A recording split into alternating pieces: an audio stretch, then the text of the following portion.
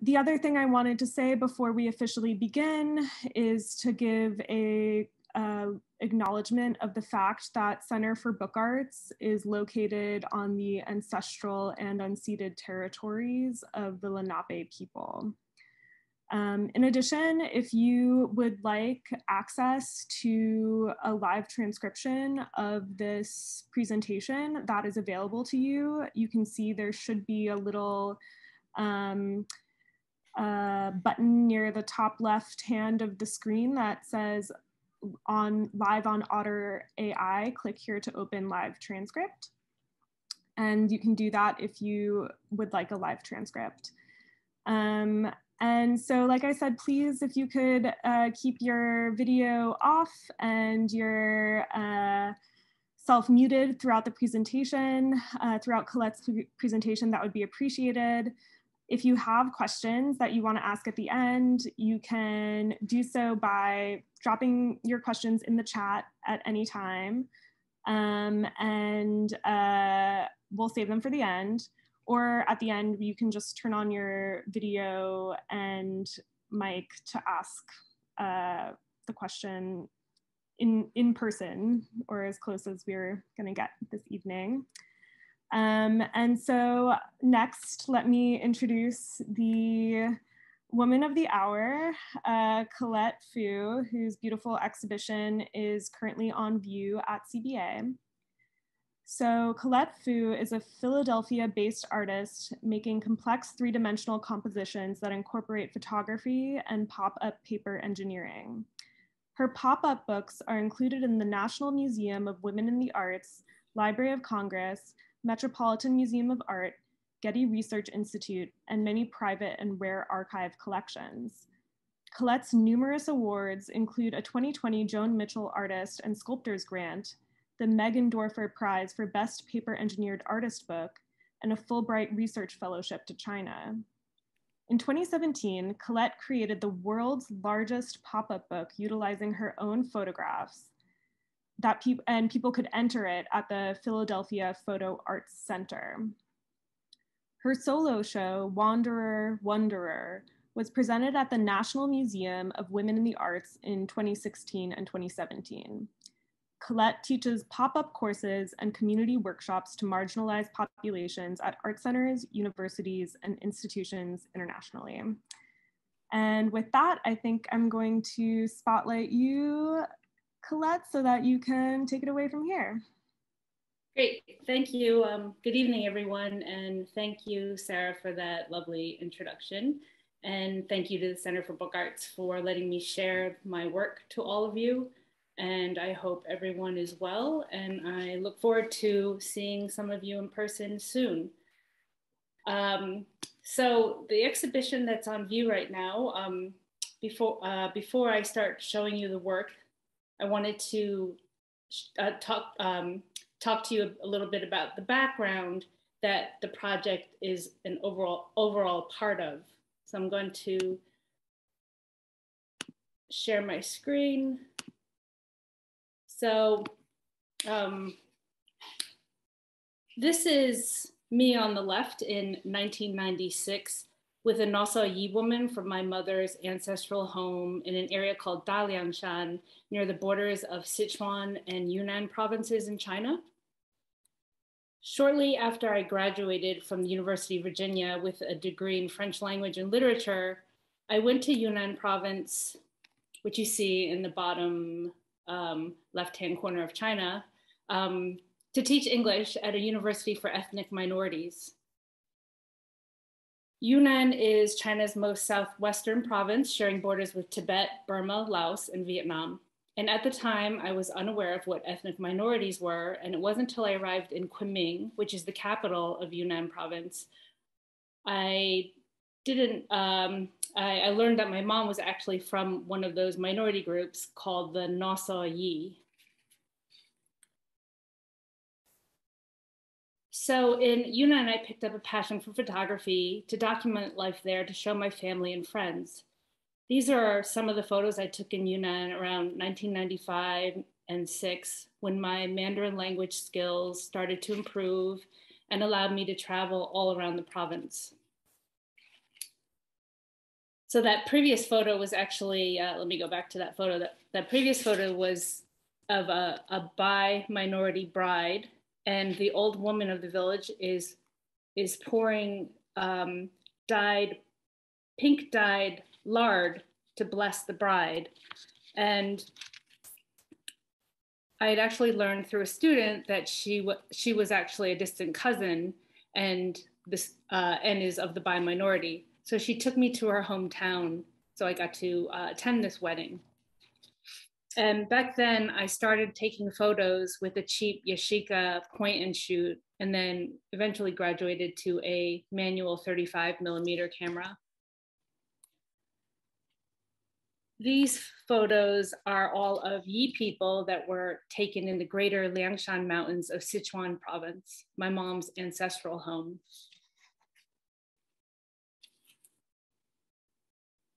Ooh.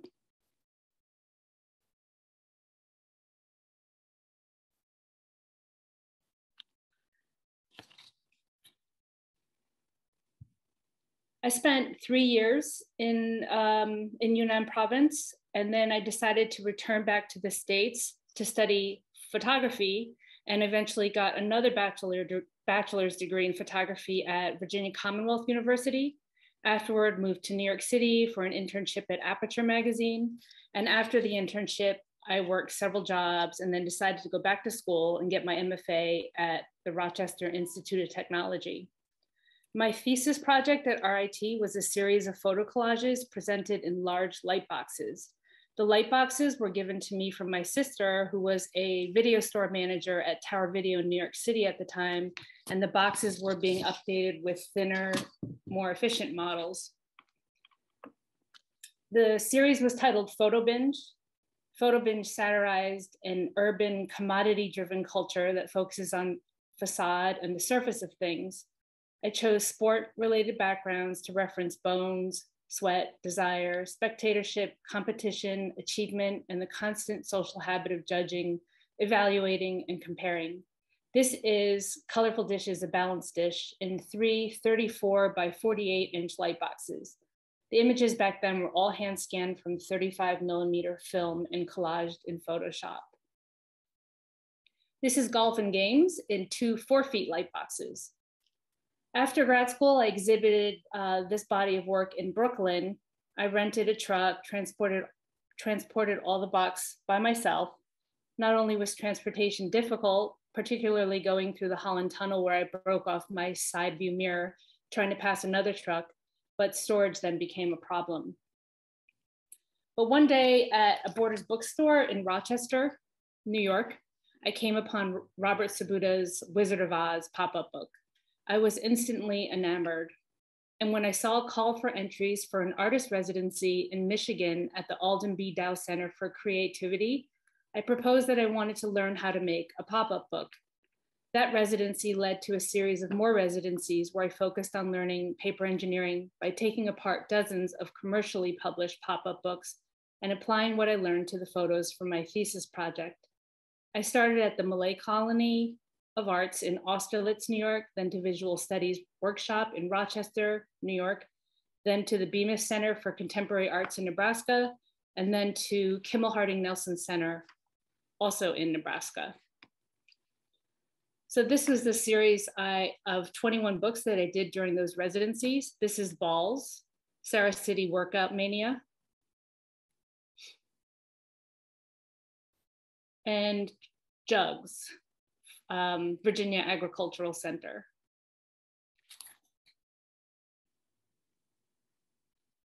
So after this series, I moved to Philadelphia with a friend who was opening a Thai restaurant where I waited tables part-time while continuing to attend artist residencies. I wouldn't have been able to focus on this kind of work without the support of all these artist residencies. My last was 2017 at Yaddo, and to date, I've been to over 21. I just recently started another residency in Philadelphia at the Brandywine Workshop and Archives. These residencies motivate me.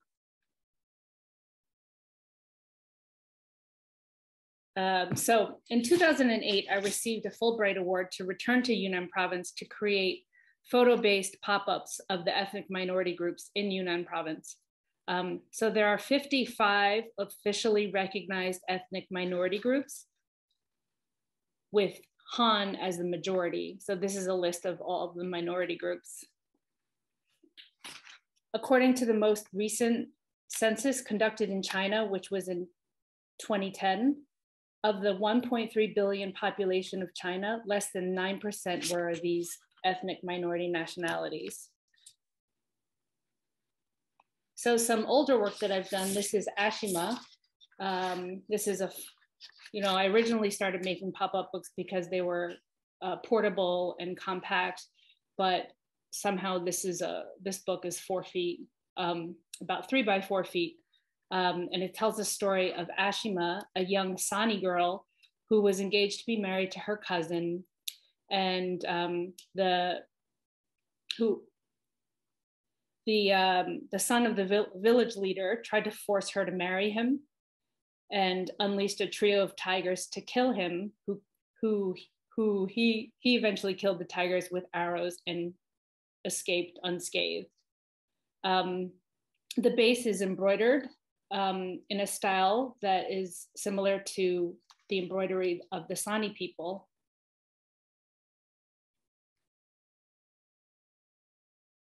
This is Loma Yi Tiger Festival. My mother is Black, Noso Yi, one of the many subgroups of the Yi nationality, which the Chinese government has grouped as one ethnicity. The Yi worship the tiger as their grandest totem.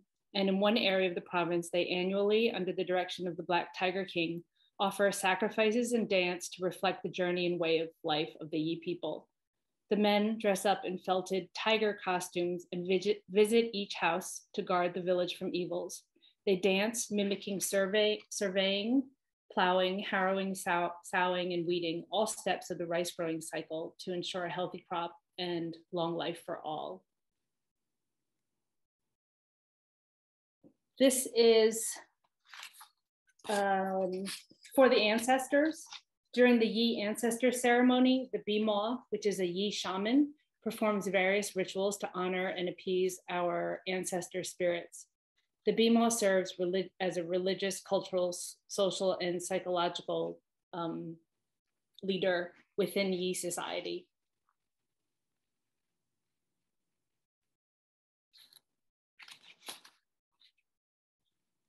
So new work for this exhibit extends beyond Yunnan province and pushed me to experiment with a new kind of pop-up format. I returned to China several times after my Fulbright fellowship. In 2014, I attended a 6-month artist residency at the Swatch Art Peace Hotel in Shanghai. This is a view from our kitchen window.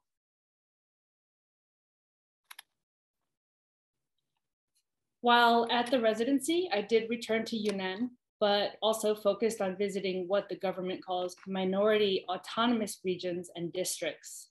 These areas constitute 64% of China's total land and have their own local government and supposedly more legislative rights.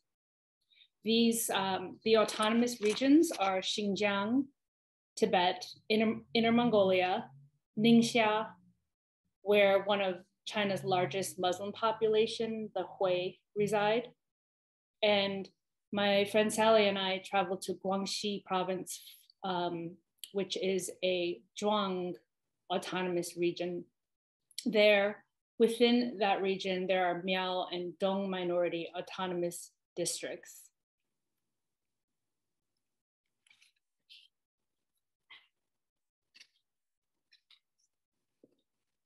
So this is an image from the Sisters Rice Festival.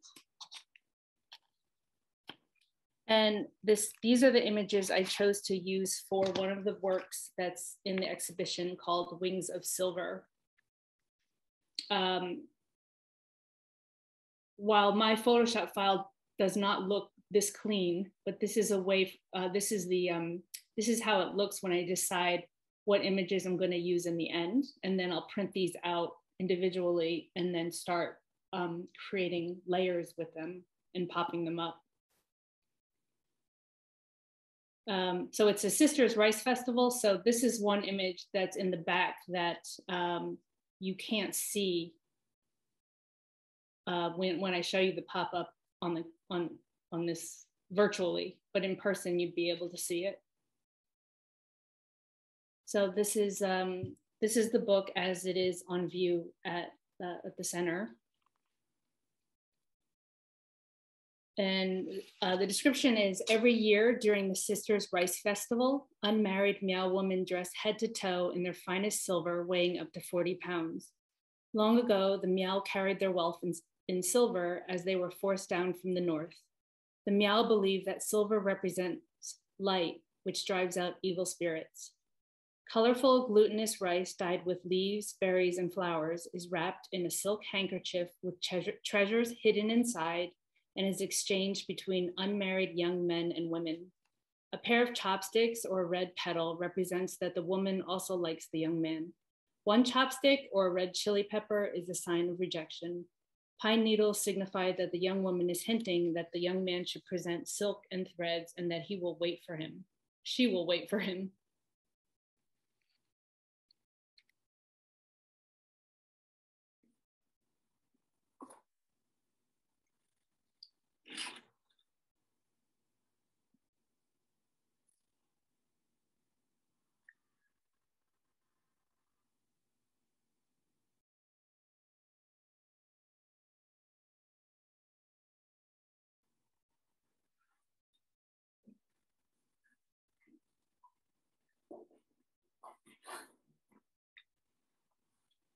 So the book,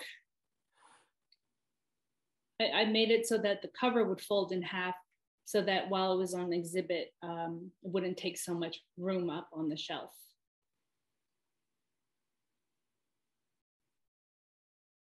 And next to the books, I framed some photos that were, I thought, relevant to the books in these bamboo frames. And the photos are printed on hemp.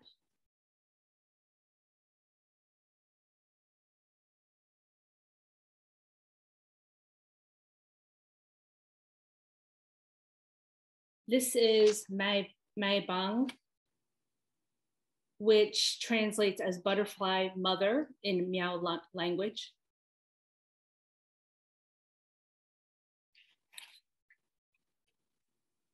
The imagery within the eggs are derived from Miao folklore, which is told through embroidery and batik.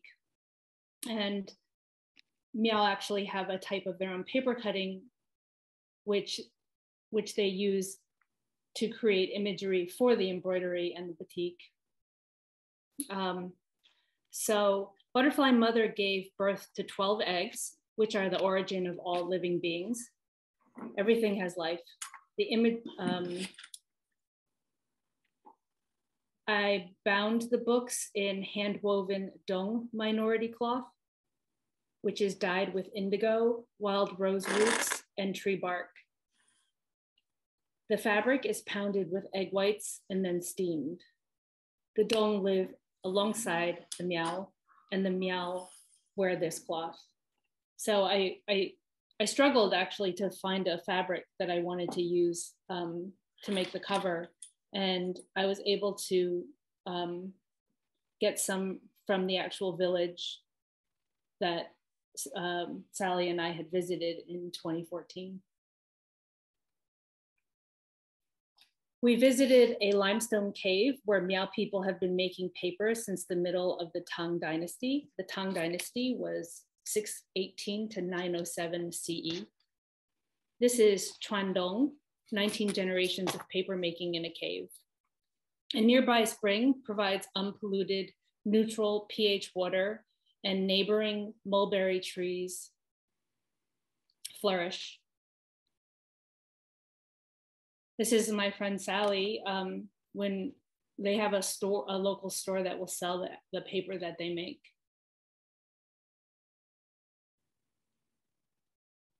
And I wanted to add this because this is one of the meals that we had. So these are some common dishes that you might eat in that area in Southwest China. So these are the images that, well, I actually removed that water line, but these are the images that are in the book. And you can see that the top layer, I used the handmade paper that I actually bought while I was there, and I didn't find a use for it since then. So I was glad I got to use it for this book.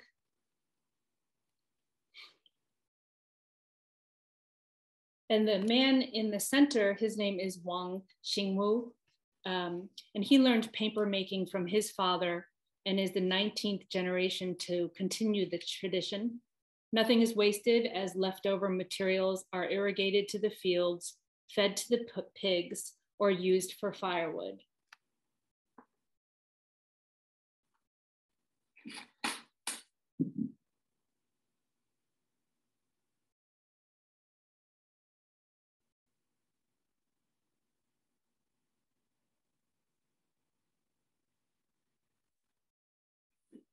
And these videos are not GIFs. It's just we don't have enough power to show them as video. But I do have of these videos, well, on social media, on Instagram and Facebook, if you want to see them again. And finally, from that trip, this is Meow Fishing Contest. The Meow revere spirits of the natural world and depict them in their embroidery. They use paper cutting to create embroidered stories on their clothing to protect their families and to tell ancient myths. Every year during the Sisters Festival, the Meow of Southwest China hold a fishing contest to pray for a healthy harvest. The more fish caught, the more luck someone will have. The team that catches the most fish wins a goat and some money.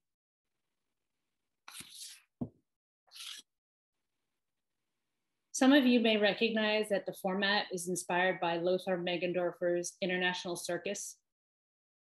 And I also wanted to mention that I'm having a show alongside Lothar Meggendorfer in Philadelphia at the Rosenbach Museum and Library, opening next month. And there'll be a large virtual component.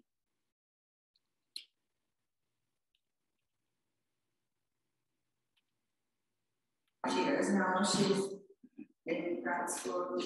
So the book was originally made in a larger format, about 14 feet, for a fellowship I did in Philadelphia at the Center for Emerging Visual Artists. The prototype was made at an artist residency at McDowell, and then I decided to make an edition of the prototype, which I preferred to the in its more intimate form than to this 14-foot version.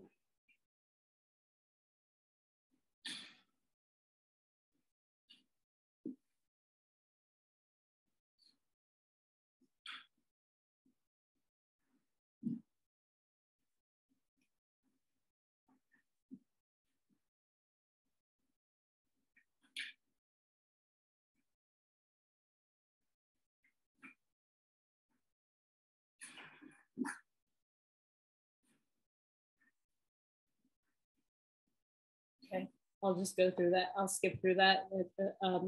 You can see that one on my website.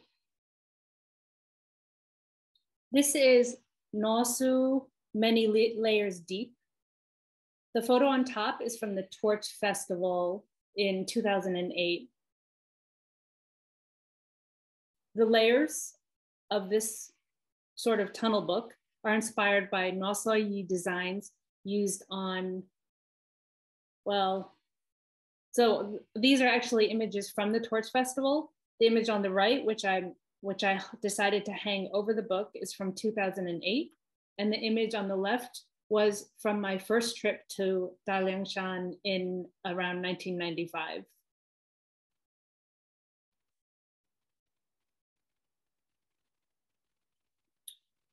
The layers are inspired by Nosoyi designs used on lacquerware, tables, bowls, shields, armors, and wine pots.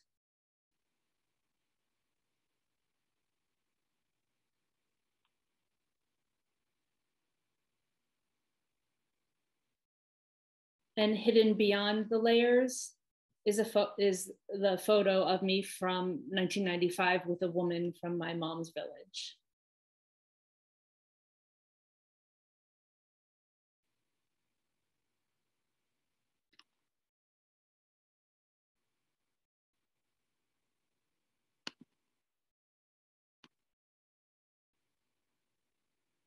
And this is the back of the book.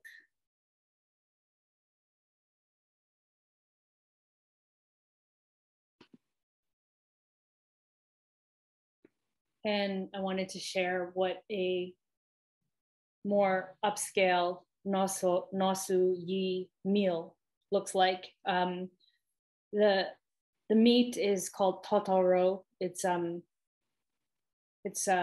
chunks of meat, and then you dip it in chili pepper, and then there's usually buckwheat pancakes, which you see on the left.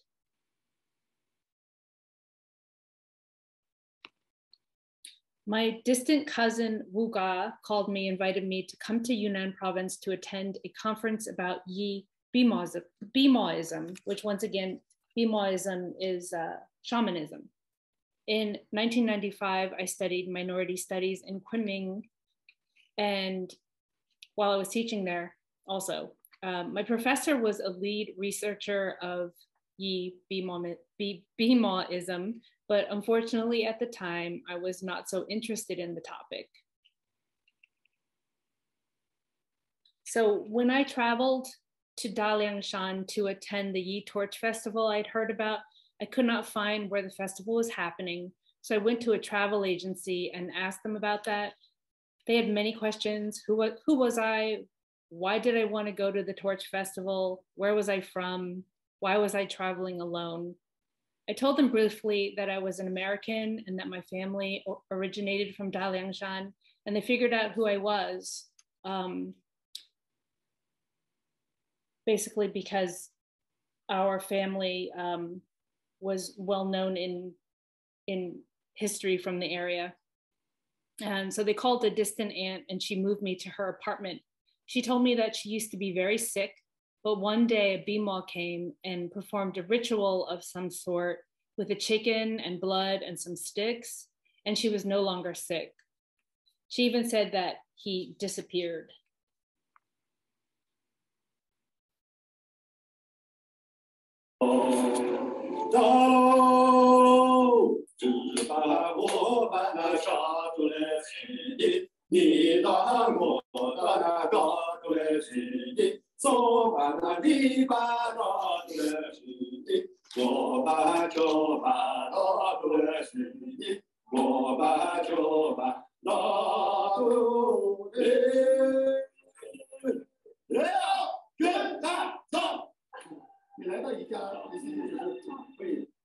So that was a Yi Bima welcoming us to his home during that ceremony.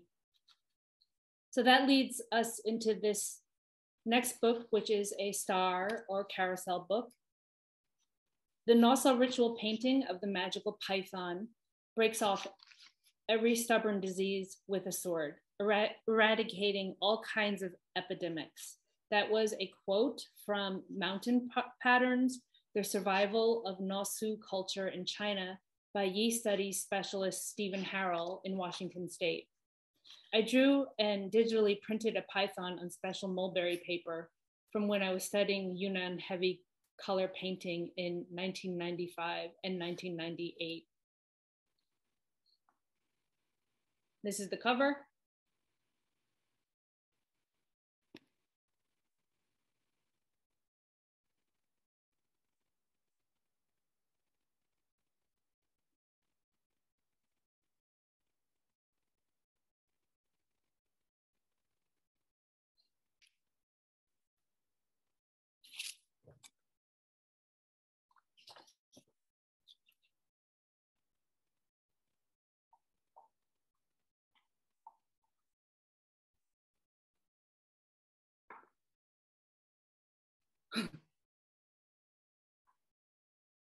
And then this is the meal that we had at the Bima's house.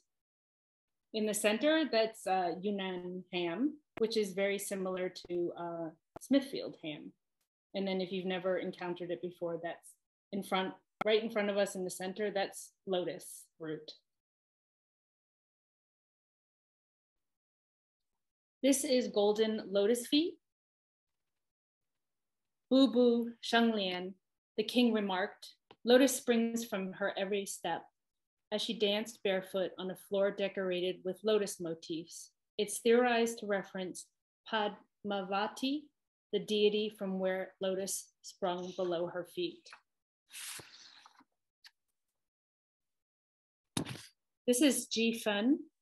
She was a dancer in a woman's bound feet disco dancing team in Liuyi village in South Yunnan province. And those are her shoes to the right. And this is an X-ray, a 1970s X-ray from a San Francisco hospital.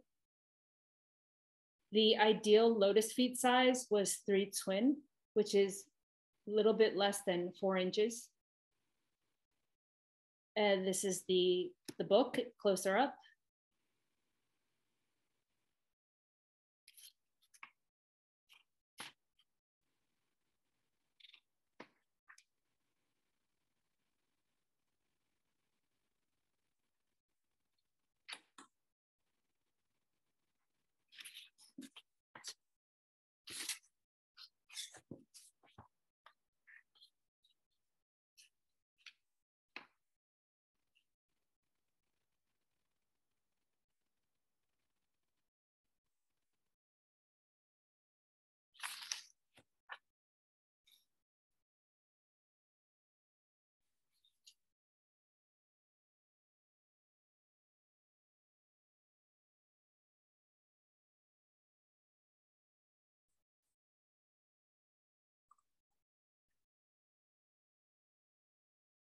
And one thing I wanted to mention, what was interesting about this book when I was trying to create a more interesting pop-up lotus, I just felt like it looked so much like other pop-up lotuses, and I got frustrated, and then I just crinkled everything up, and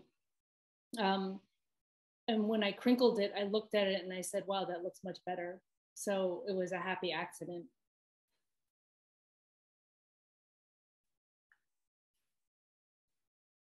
In 2014, I went to Inner Mongolia to attend the Nadam Festival, the festival of 3 manly sports, which is archery, horse racing, and wrestling. Colorful silk ribbons represent fire, water, earth, and air, with blue representing Mongolia, the land of eternal blue sky. Those who wear the ribbons have won before. They signify the wrestler as sacred, as these scarves are also worn by animals sacrificed to their gods. There is a legend about the great-granddaughter of Genghis Khan, who claimed that she would marry any man who wagered 100 horses and could beat her in wrestling. As a tribute to her, men now wrestle wearing an open vest to prove to their opponents they don't have breasts. Some say that this story inspired the Italian opera Turandot.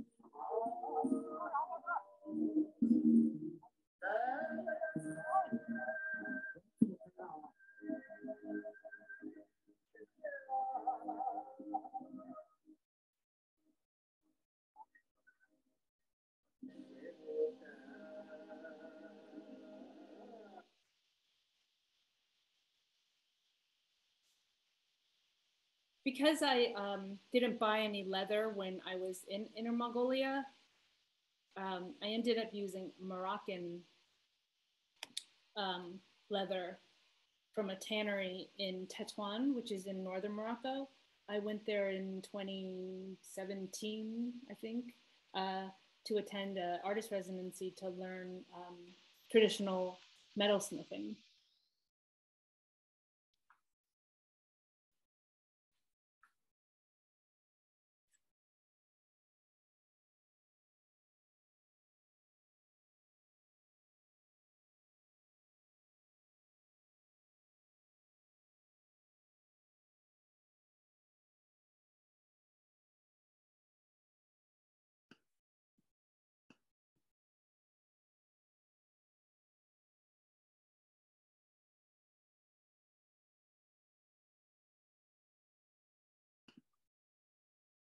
And here's some images from the tannery in Tetuan.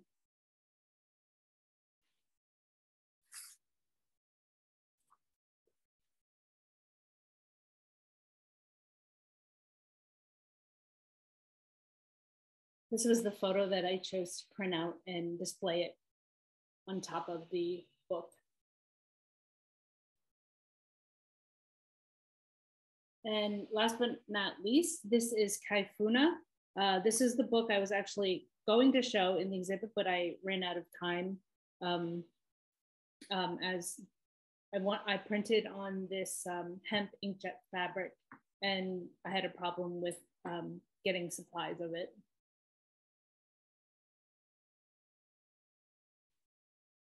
Kaifuna is a Dulong woman in Northwest Yunnan along the borders of Tibet and Myanmar. My friend and I traveled there in 2008. The Dulong are very isolated as there is only one road leading there, and during half of the year, the road is washed out by snow. We took a supply truck over from the city, Kunming, and then walked 17 kilometers along the river, asking locals along the way where we could find a woman with a tattoo. At one point, the trail was washed out and three barefoot men formed a chain to walk us over.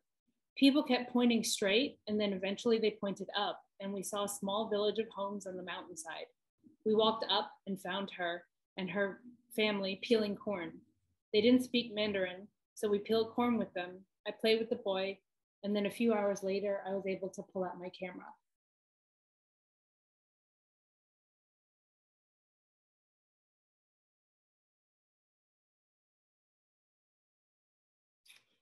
Using thorned branches and ink made from ashes of burned pine tree, Dulong girls got their tattoos at puberty, and each clan has its own set of designs. The origin is not clear, but some claim it was to make them unattractive to powerful neighboring tribes who enslaved the Dulong and went after their women. Dulong women believe that their tattoos resemble butterflies and that the souls of their dead turned into butterflies. As of 2019, there were only 20 tattooed Dulong women left.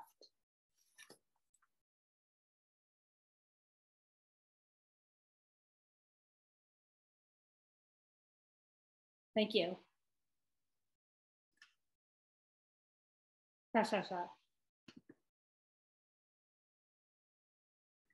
So that's the end of the exhibition, my presentation. I'm not sure if we have time, like if anyone wants to see a real view of the exhibit, or if we want to go straight into questions.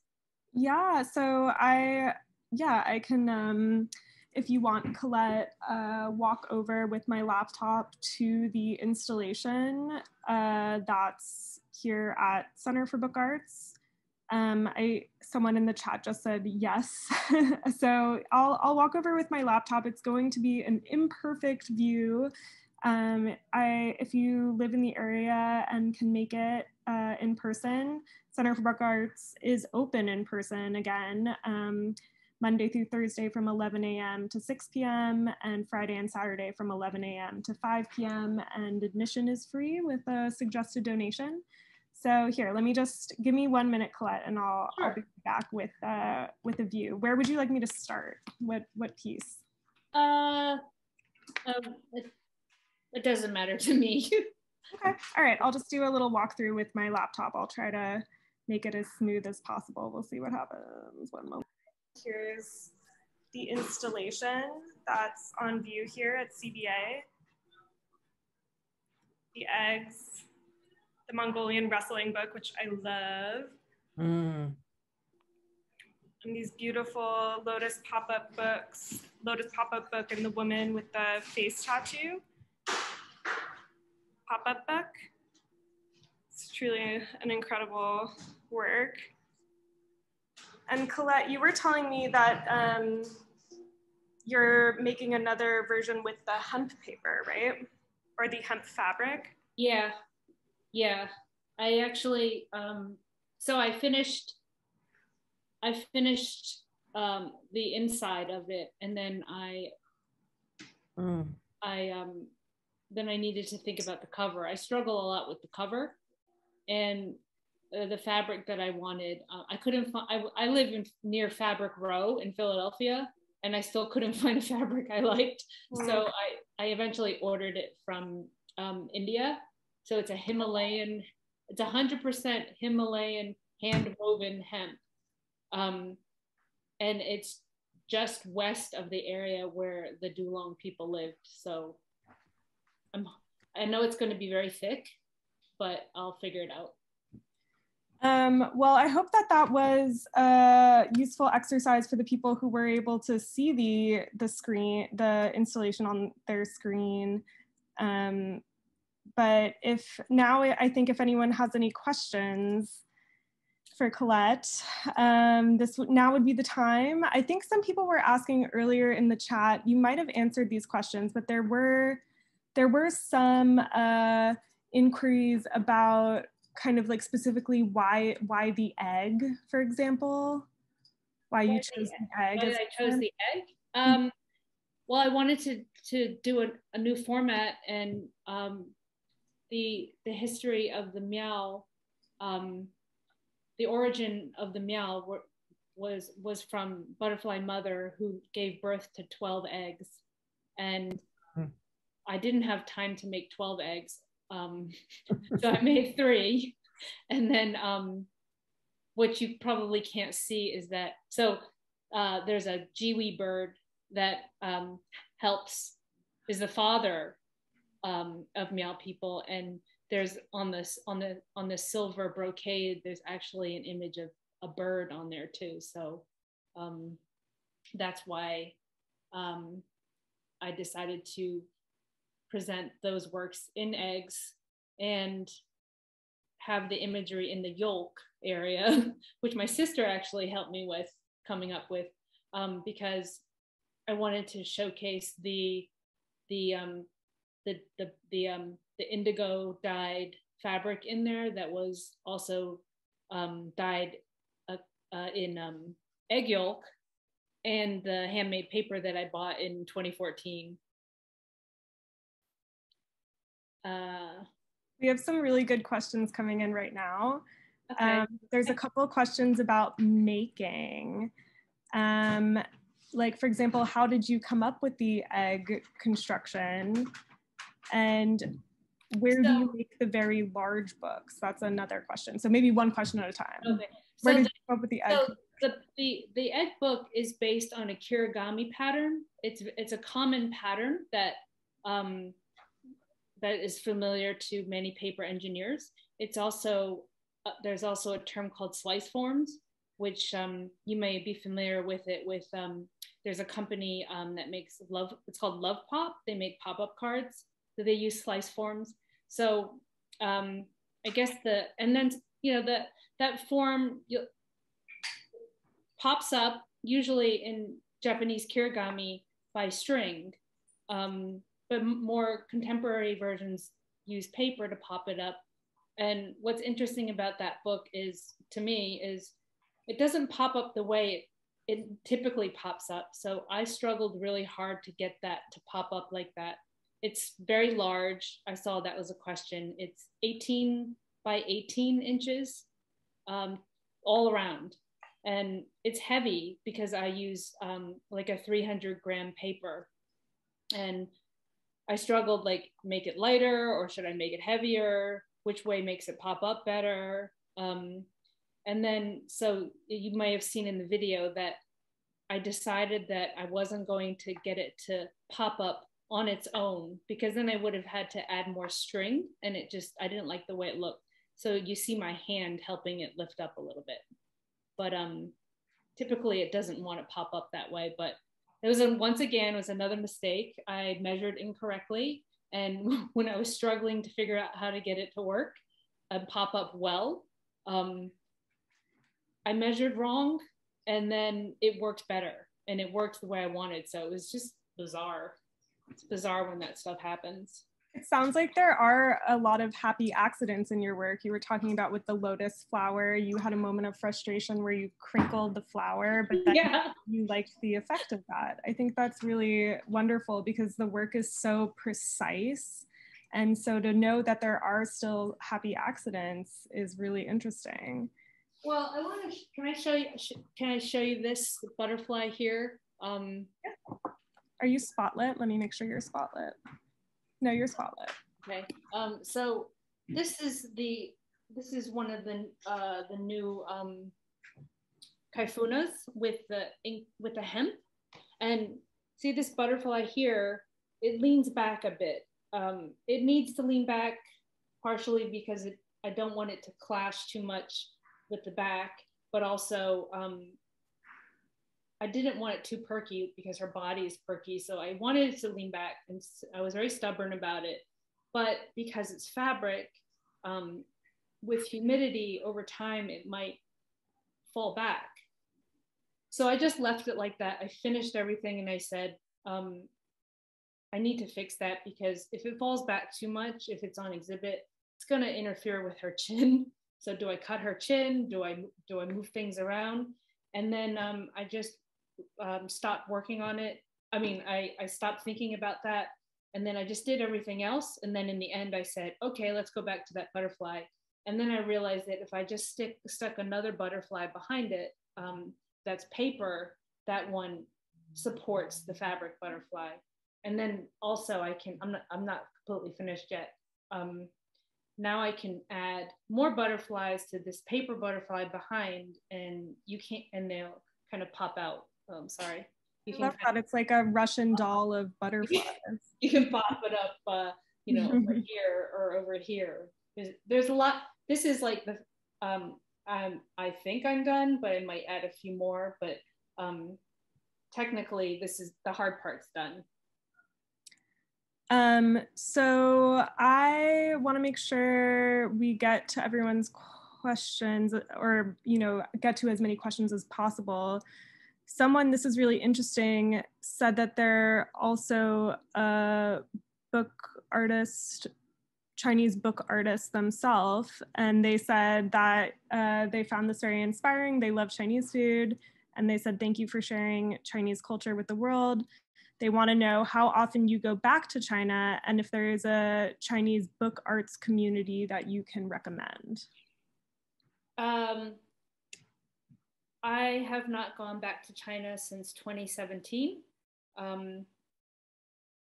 because I decided I wanted to branch out. So I went to Morocco, and then I went to Kyrgyzstan because I wanted to, I photographed the Kyrgyz community in China, but I didn't really like the photos. So I decided to go to Kyrgyzstan and learn felt making and take some pictures of their felt making process over there. And then obviously haven't gone back within the past 2 years, but I can't wait to go back. I'm really excited to take some more photos. I have hundreds, if not thousands of photos still, but I think to feel inspired, I need to go back. Book arts community in China, I did not meet any book artists while I was in China. So sorry, I can't make any recommendations on that. Thank you, Colette. There were a couple other production questions. Someone was asking about how exactly you choose the scale of your pieces and why often they're so large. And then someone else was asking about whether you make each piece as an addition, and then how that production process works. So first is scale. Scale. So my printer is 17 inches. So most of my books are actually 17 inches on the short end, and then I just like so the images are actually 16 and a half by 24 and a half, and then the whole books are 17 by 25. It was just a size that I liked. I do make them bigger sometimes, but I'm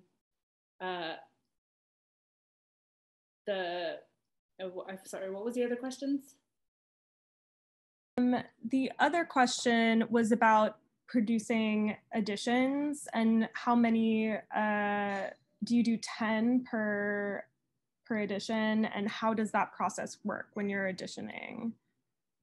So I have editioned many several books in editions of 10, and then I get so distracted.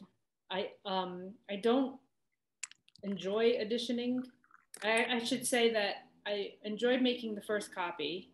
Then the second copy often is an improvement on the first copy, and then the third copy I kind of know what I'm doing. But then after that, it just feels like work. I just much more enjoy the creative process of coming up with something. Um, so my editions are going to get smaller. Um, because it's taken me a really long time to finish editions. That And makes sense. the reason I edition is because, I mean, that's what generally a book is an edition versus whether I think it was a sculpture, would be more one of a kind. But I spend so much time